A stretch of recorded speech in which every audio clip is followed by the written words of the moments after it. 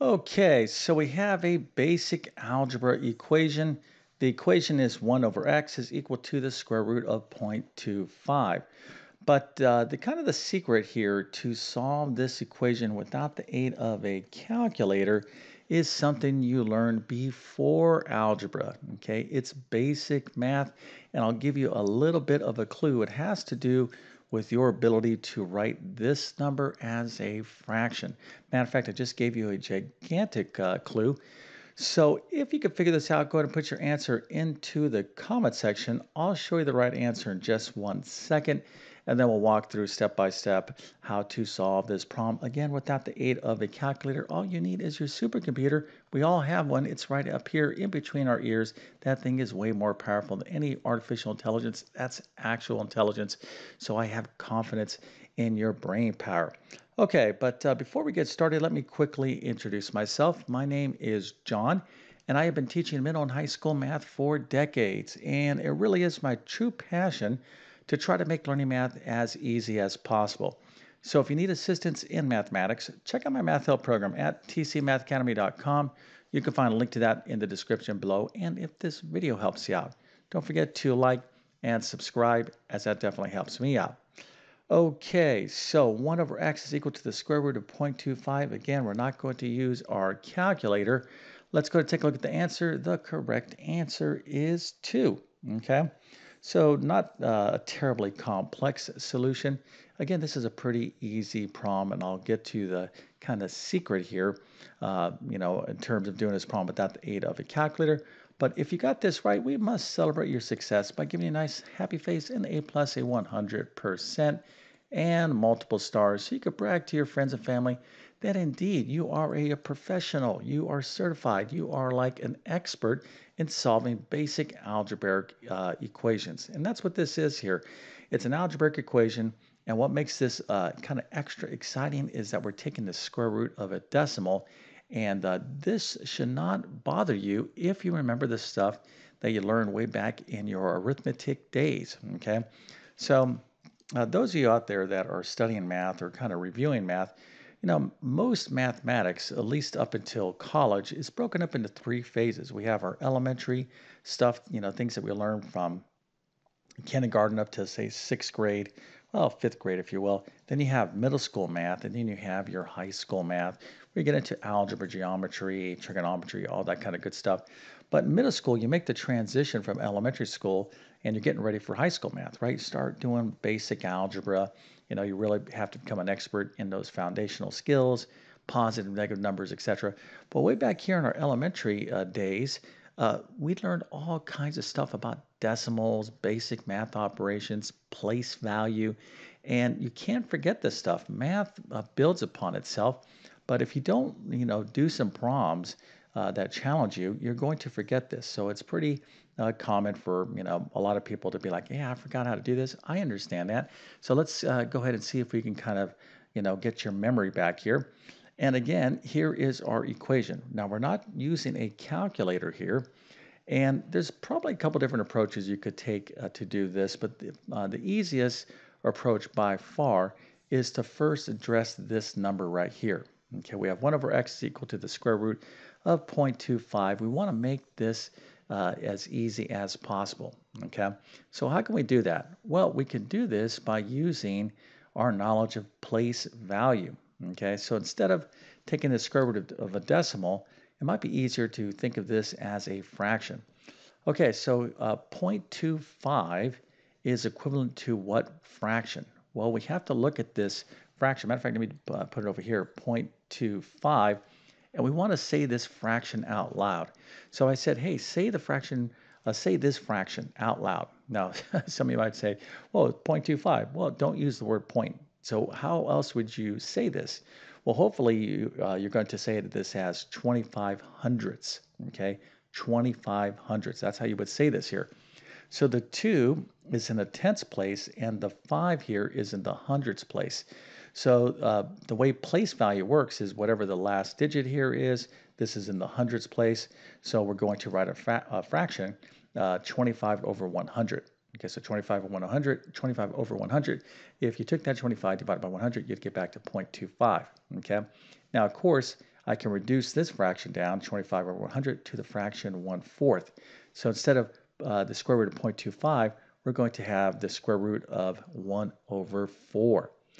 Okay, so now let's go ahead and see what we need to do. And what we need to do is just go ahead and rewrite this problem by taking this decimal and expressing it as a fraction. Now, one kind of comment here is I have 1 slash x. Now, I do this often, pretty often in a lot of my videos, is I show you different ways how fractions are written. So some of you out there like to write your fractions with an angled fraction bar like so. I'm going to tell you there's nothing wrong doing that, but in algebra, okay, you want to get used to writing kind of a horizontal fraction bar this way. Okay, so if been kind of, in the habit, of writing your fractions like say 5/3 this way, nothing wrong in writing fractions like that in arithmetic, but try to get in the habit of writing your fractions this way. That's my opinion, and it only comes after decades and decades of teaching mathematics and doing mathematics.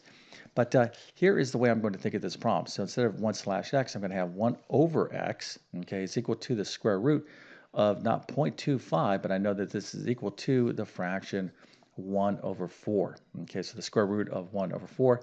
Now this becomes quite easy when you understand a basic property of square roots, and of course I'm going to show you that in just 1 second. But first I'm going to show you this, and that is an invitation to subscribe to my channel. This really helps me out. Matter of fact, it helps my little YouTube school, and that's kind of how I think about it. I feel like my YouTube channel is my own personal math school.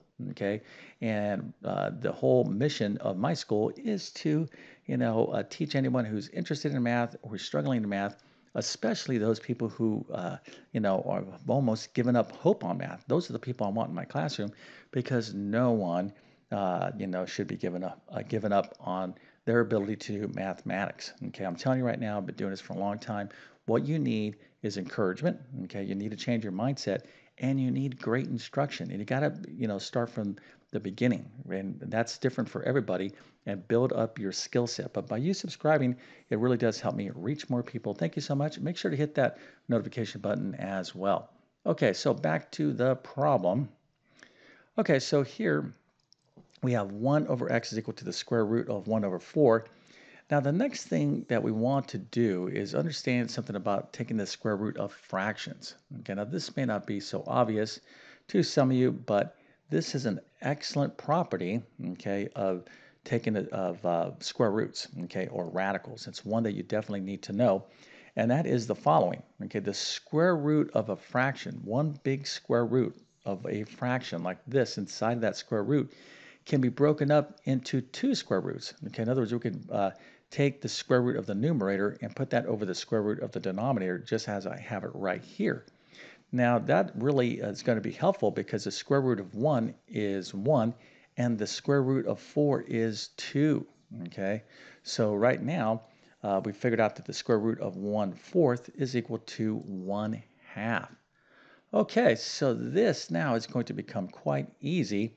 So here's our problem. We have 1 over x is equal to the square root of 1/4. We just figured out that the square root of 1/4 is equal to 1/2. Okay, now let's just use some common sense here and stare at this problem, okay, or stare at this situation. Now, I'm trying to determine what x is equal to, the solution, right?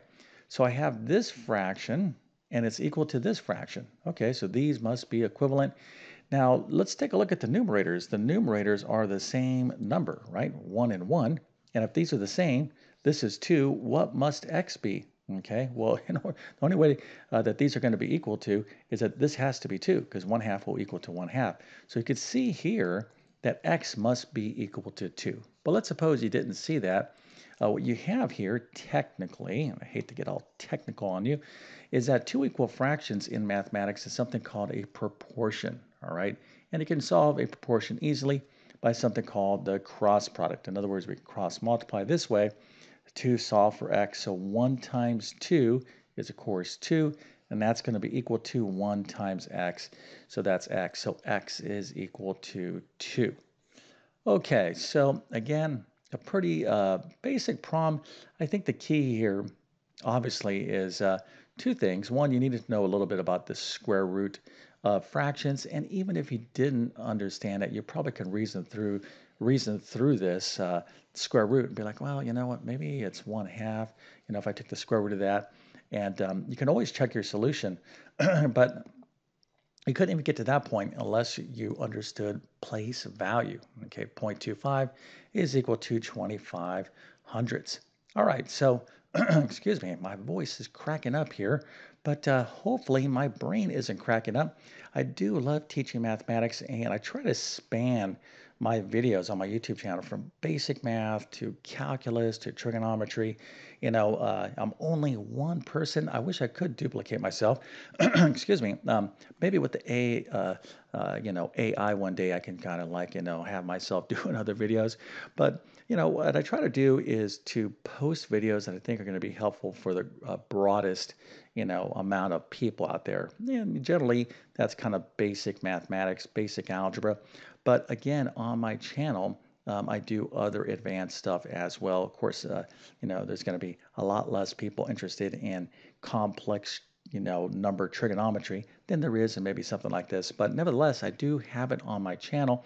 And if you're interested in learning math from me, all the way up to pre-calculus, I'll leave links to all my main courses in the description of this video.